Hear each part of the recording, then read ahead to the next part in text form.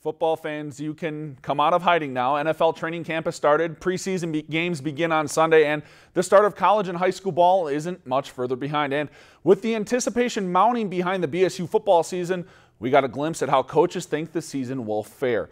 In the annual preseason coaches poll, the Beavers were selected to finish 5th overall in the NSIC and 2nd in the North Division.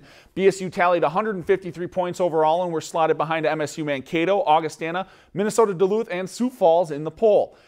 Also receiving recognition in the poll was junior quarterback Jordan Hine, as he was named the preseason NSIC North Division Offensive Player of the Year.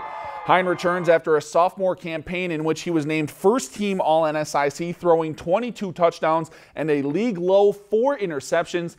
BSU training camp will begin August 10th, and their season opener will begin Thursday, September 1st, when they host Upper Iowa. If you've enjoyed this segment of Lakeland News, please consider making a tax-deductible contribution to Lakeland Public Television.